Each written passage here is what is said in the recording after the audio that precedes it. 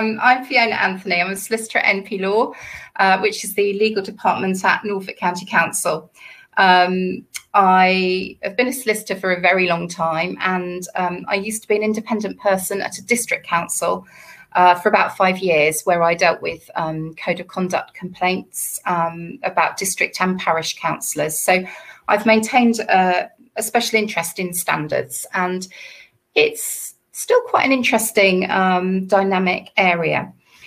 So I'm going to start today talking about how we got to where we are today and where we think we might be going.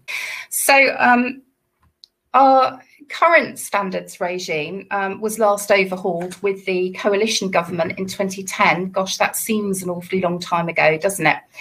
And they were very keen on getting rid of red tape. And at the time, it was felt that the standards system had become much too centralised and too bureaucratic.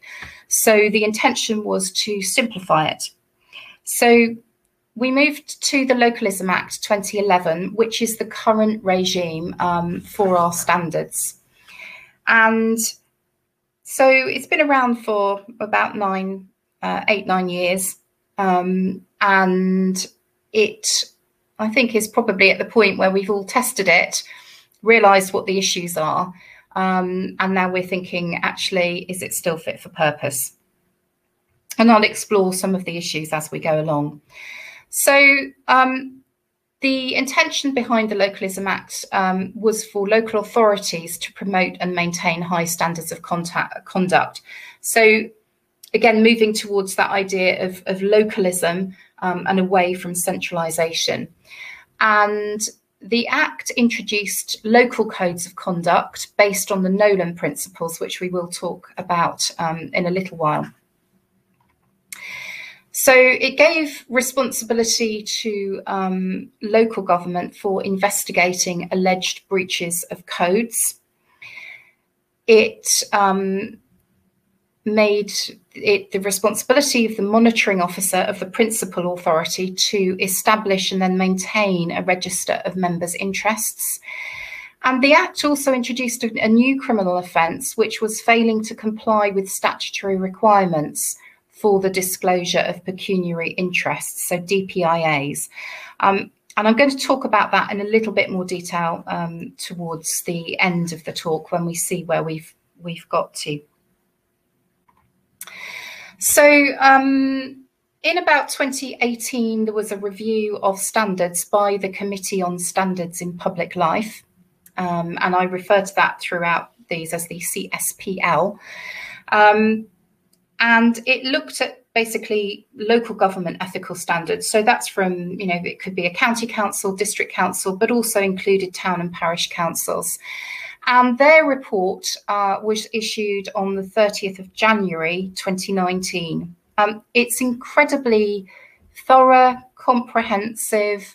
It includes a lot of detail about what the problems actually were.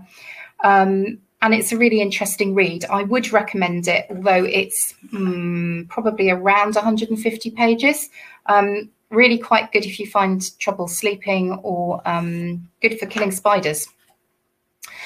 So the review of standards quite rightly pointed out that actually what we do in parish councils is actually impacting the lives of everyday citizens.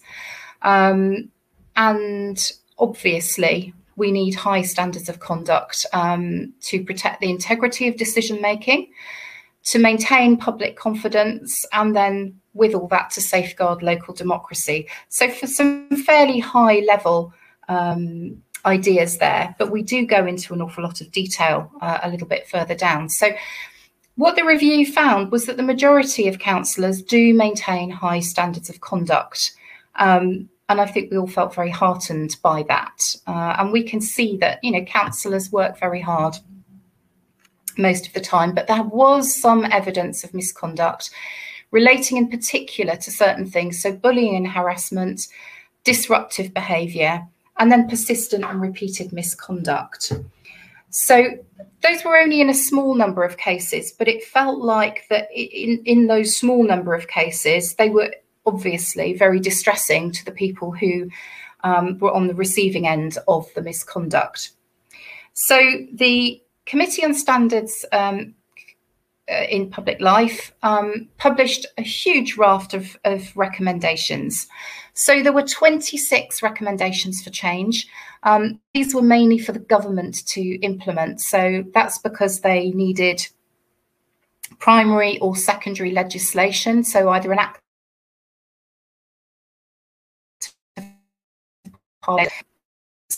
So we always acknowledged that it was going to take a bit of time for those changes to be made, given how long it takes for something to go through Parliament, and also accepting that the government at the time in 2019 was and now still is dealing with Brexit. And of course, we've just added in a pandemic as well. So interestingly, lawmaking at the moment is happening at a ridiculously rapid pace because of the coronavirus legislation and the emergency powers. But it means that other things have been put to one side. So it's unlikely that any changes that need legislation are going to happen anytime soon. But the committee actually took quite an interesting approach and said, okay, well, these are our 26 big recommendations for change, but there are also some things that local authorities can do and should do that are just a matter of best practice, and they don't need any legislation. And the other thing that they said, and that we're going to talk about in much more depth today, is that there's a need for a single national model code of conduct that should be developed by the local government association in consultation with others. So the onus was then on the local government association to do something about that. And there would be a new requirement to either adopt the local authority code or a new national model with perhaps some local amendments or adjustments. They also recommended, and again, we'll come on to this in a little while, that there should be a new presumption that councillors are acting in their official capacity, particularly when they're on social media, because that has caused some problems. They also recommended that there should be prohibitions on bullying and harassment with definitions and examples, that councillors should be required to comply with any formal standards investigation, because there had been some problems with councillors just not engaging in the investigation process. And they also suggested that trivial or malicious allegations by councillors should be prohibited. I think that's quite problematic because it's difficult to tell sometimes what's trivial or malicious. One person's trivial is actually some person's really important. So the local government association did as they were asked, although it took them quite a long time. There was silence between the committee report in January 2019 and then the LGA produced its draft model code of conduct in early summer 2020, and they consulted on it. The consultation has now closed, and so if you have any comments, it's difficult to feed those in formally at the moment. But I'm sure there will be another opportunity to comment on the very final draft. So the code contains some various things at the beginning: the purpose, the application, the principles of public life, some general principles and some specific obligations. I'm going to go through all those now, if we can move on to onto the next slide.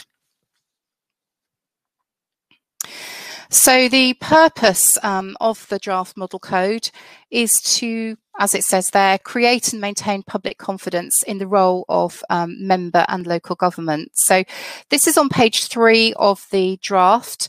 And basically it's saying that it helps councillors to understand the behaviour expected of them. It should provide a personal check and balance for them.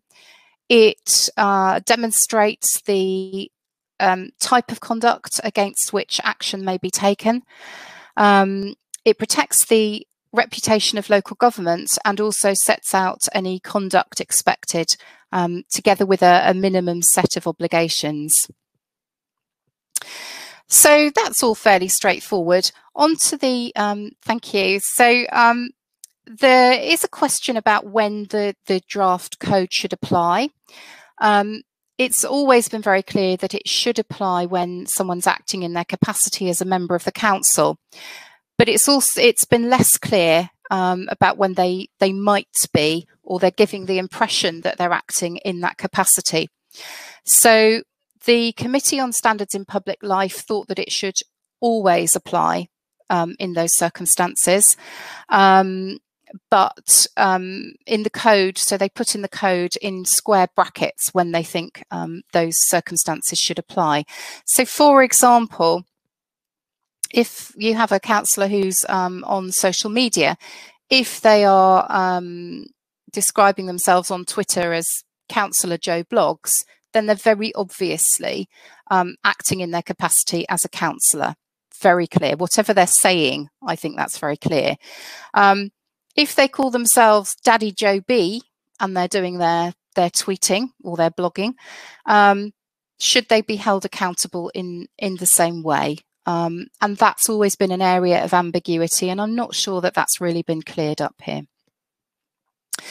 So the code mentions the 7 principles of public life, and here we have a picture of Lord Nolan, whose name is interchangeable, so sometimes it's the Nolan Principles, and he was the first chair of the committee on standards in public life, and so that's why we refer to these as the Nolan Principles. And I guess you know, these are the 7 principles which are always held up. If we were to put you all in a little breakout room and say, what do you expect from councillors, these are probably the sorts of things that you would come up with. They're not really very objectionable, and they're really, you know, good practice, I guess. So moving on to the next slide, the draft code talks about general principles, and it talks about, it says, I will on all occasions do these certain things. So it's written in the first person throughout. Some people have taken issue with that and think that it should be less personal. I don't have a problem with it. In a way, it's making it very clear to the councillor that that's actually what they're signing up to, and that's what they're going to be doing.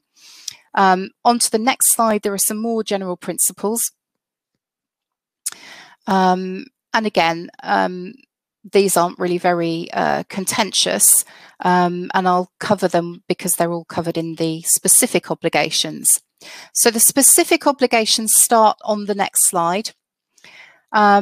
And under the heading of civility.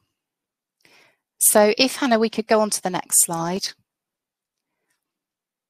So the first point is that we should treat other councillors and members of the public with civility. Now, this is a bit of an issue. People have suggested that civility is very different from respect. I think we would probably always want people to treat us with respect, and sometimes people can be civil but not respectful. The draft code, the little guidance bit in the draft code, says civility means politeness and courtesy in behaviour, speech, and in the written word. And it goes on to say, you should not subject individuals, groups of people, or organisations to unreasonable or excessive personal attack. Well, my personal view here is that we shouldn't be actually subjecting anybody to any personal attack, let alone whether it's unreasonable or excessive. It goes on to say in your contact with the public, you should treat them courteously. Rude and offensive behaviour lowers the public expectations and confidence in its elected representatives. So that's one of the more controversial points of this draft code, the use of the word civility rather than respect. I mean, I do get to the point sometimes when we're looking at having definitions of all this and thinking about the wording, you know, do we have to tell these people this? But, you know, obviously we do. So moving on to the next slide, obviously, again, it should be fairly clear that people shouldn't be bullying or harassing anybody. There is an explanation in the code. And again, bullying and harassment. Bullying may be characterised as offensive, intimidating, malicious or insulting behaviour, and abuse or misuse of power through means that undermine, humiliate, denigrate or injure the recipient.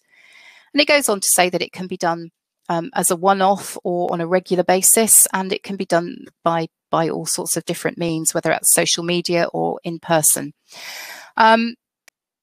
What the Committee on Standards in Public Life suggested was that there should be some specific examples that might be helpful. And I think that's probably is true, but sometimes the issue is that people who are bullying or intimidating actually don't have that self-awareness, and probably, if they're challenged on it, wouldn't necessarily think that that's what they're doing. So that's where I think maybe some examples could be helpful. But then there's always the question, when you give some examples, people take them as being exhaustive rather than actual examples. So moving on to the next slide, officers of the council should be impartial. Well, I think that's pretty uncontroversial. That should be the case. And the same with what's on the next slide, the confidentiality and access to information is also something that's non-controversial. Obviously, everyone who receives information that's sensitive shouldn't be disclosed unless it's necessary to do so, and they're authorised to do so. Number 7 on the next slide is under the title of disrepute, and obviously, again, councillors shouldn't be bringing their role or their council into disrepute. There's a note in the guidance to the draft model code which says yes to scrutiny than that of other members of the public. So maybe that feels a little bit unfair, but equally, if these are decision makers, then I think that makes quite a lot of sense. And just an example, I used to be an independent member of Norfolk's Police Authority, and when I first joined, I was put in a room and told that, you know, whatever I did, I must not speed on any of the roads in Norfolk. And I never have, but it was one of those things that, you know, it was made very clear that if anyone was caught speeding or breaking the law in any way, they would be removed from that particular position, because it would bring the police authority into disrepute. You can't have people policing the police and then breaking the law. So moving on to number 8 in the code, you'll be pleased to hear that there's not there are only 12 parts, and most of it isn't controversial. Councillors shouldn't use their position to improperly advantage themselves or disadvantage anybody else. And similarly, fairly uncontroversial is number 9, not misusing council resources. More controversial is on the next slide at number 10, and that's about interests. So in the draft code is given over to quite a lot in Appendix B of how interests should be registered and declared. And I think this is really important in terms of transparency, but also protection for councillors. It's just really important that members of the public are aware that those who are making decisions on their behalf and about their local community aren't breaching the code in any way and are not seeking to advantage themselves in any way. It's still up to councillors to decide whether to declare an interest. But again, Appendix B quite helpfully sets out some of the issues and a little bit of guidance around it. And this is an area which I think there should be much more mandatory training about for counsellors. I think it's a bit of a minefield at the moment, and I think people just need to be careful and transparent. I understand that they don't necessarily want everybody to know their business, but equally, if they're standing for public office, sometimes it's really important that people do know their business and understand what's there. As an example, again, when I was on the police authority, we were told to declare absolutely everything. And at the time, I think it was the RSPCA or the National Trust was doing something that was fairly, it was lobbying, and it was becoming slightly political. And so we had to declare those interests, and we were told that if we were friends of anything, we also had to declare those interests. So I had to note down that because my children were little at the time, I was a friend of Norwich Puppet Theatre. So probably the only time it's appeared on a register of interests. But again, for me, it felt more comfortable that I was being transparent. I also had to say that I was a Norwich City season ticket holder, because we sometimes had to make issues about charging for policing for the Norwich City games. And if, for example, you know, that was to go wrong somewhere, I had an interest as someone who had paid money to go and see those games. So interest's really, really important, and I think it's an area that all of us need to focus on, and to make sure that our counsellors understand their responsibilities. Moving on to the next slide, again, more about transparency, so gifts and hospitality, making sure that people don't gain any advantage and aren't kind of pushed into making decisions or bribed into it. Number 12 says that counsellors should register with the monitoring officer. Sorry, that's back on the last slide, Hannah. Thank you. Any gift with an estimated value of at least £25. What the Committee on Standards in Public Life suggested was actually £50. But you know, that's I think 25 is quite reasonable in terms of, again, transparency. The guidance in the draft code also suggests that counsellors might want to notify the monitoring officer of any significant,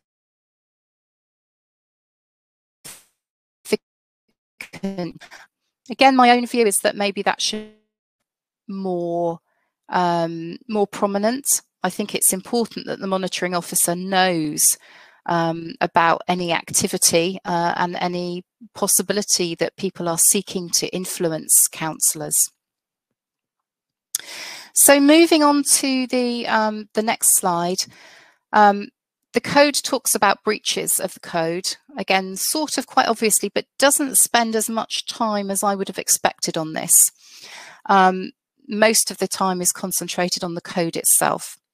So it repeats what's set out in the 2011 Act, that local authorities should have mechanisms to investigate allegations of the breach of the code, but also have proper arrangements for making decisions about those allegations and about any sanctions. Failure to comply with the requirements to register or declare disclosable pecuniary interests is still a criminal offence. Now, the Committee on Standards in Public Life recommended that it shouldn't be a criminal offence, but because that would need legislation to change it, that is still in there and has to remain there until we get that legislation. The idea, I mean, I think everyone has thought that it is a bit of an approach of a sledgehammer to crack a nut. It's disproportionate, and it should be sufficient just to be able to declare a DPI, rather than it then having to go off to the police, for example, to investigate. And on the very few occasions that I came across where the police were asked to investigate, they didn't actually know what to do with it and felt that it should have been bounced back to the district council to investigate. So onto the final, not quite the final slide, but one of the last bits. Sorry, that's it. The code talks about, in the guidance, talks about the internal resolution procedure on page 7, and looks at an approach which again is more sort of proportionate when looking at investigating issues with potential breaches. So it starts looking at informal discussions with either the monitoring officer or an appropriate person, and then moving up, escalating all the way along to possibly barring councillors for attending committees for up to 2 months. Now, the Committee on Standards in Public Life lamented the lack of sanctions with teeth, and certainly as an independent person, I felt exactly the same way. It felt as though there should be some more sanctions for demonstrating the importance, really, of breaching a code of conduct. The committee had suggested that there should be a suspension of a councillor for up to 6 months, but that hasn't been included here. And I think that's probably unlikely at the moment. So on to the next slide, looking at investigations. Principal authorities remain the ones who are responsible for undertaking formal investigations if there are any code breaches. The committee suggested that this should remain the case. And again, it's up to principal authorities to have a look at what the sanctions should be. Looking at other recommendations, which I haven't spotted in the code because they're not there on the next slide, the committee recommended that there should be qualified clerks, again, partly as a kind of safeguard so that everybody, knows what their position is. There was also a recommendation for mandatory training for all parish councillors. Again, I think this is a really important thing, and that actually if councillors aren't prepared to undergo training, then do we really want them representing us?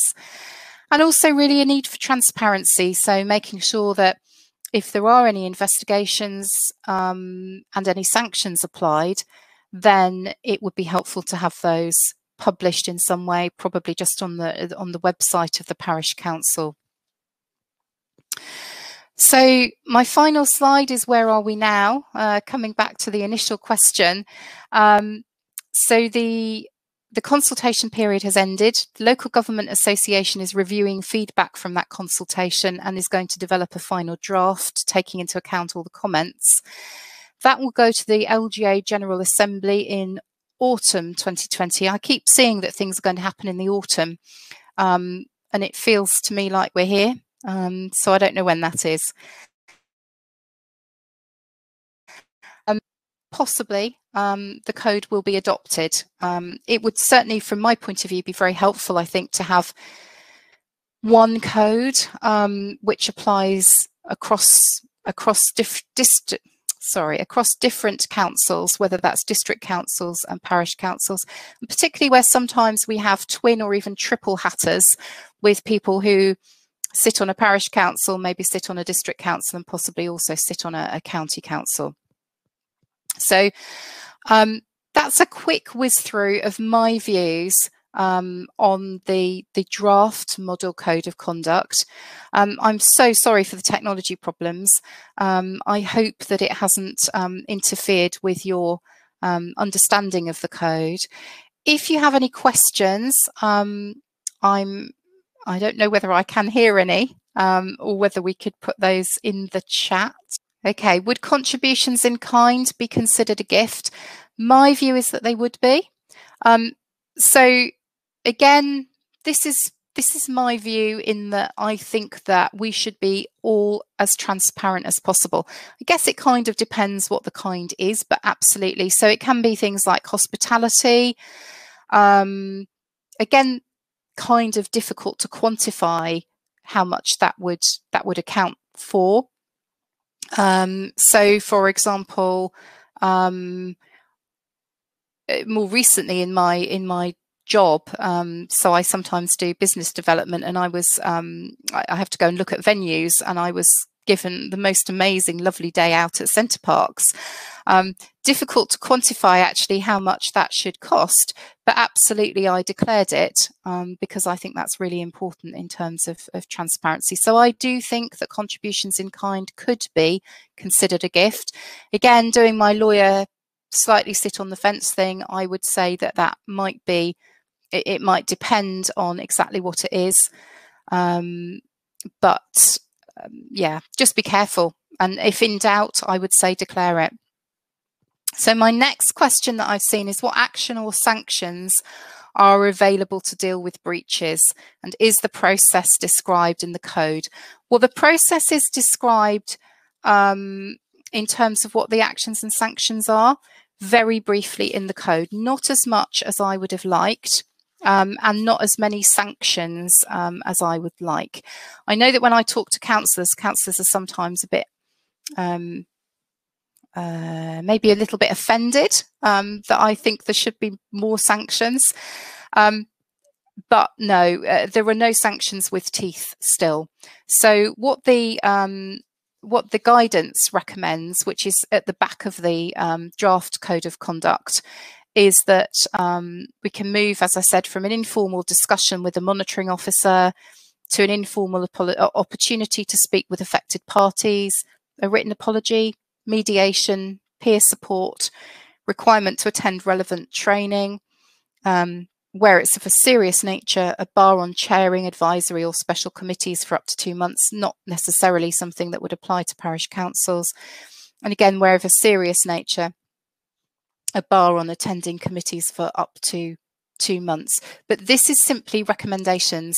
So it will be up to the principal authority to think about sanctions, but again, with the knowledge that sanctions are lacking. I think some of the issues are around managing public's expectations. So if I were to make a complaint about a councillor, then I would want to know what the sanctions are. I would probably want them to be suspended or disbarred because I'm cross with them and I think they've done something unacceptable. But that isn't possible at the moment. So I do think there's a real opportunity for parish councils, parish clerks to talk to the principal authority and to think about what could be put in place to safeguard really the whole standard system.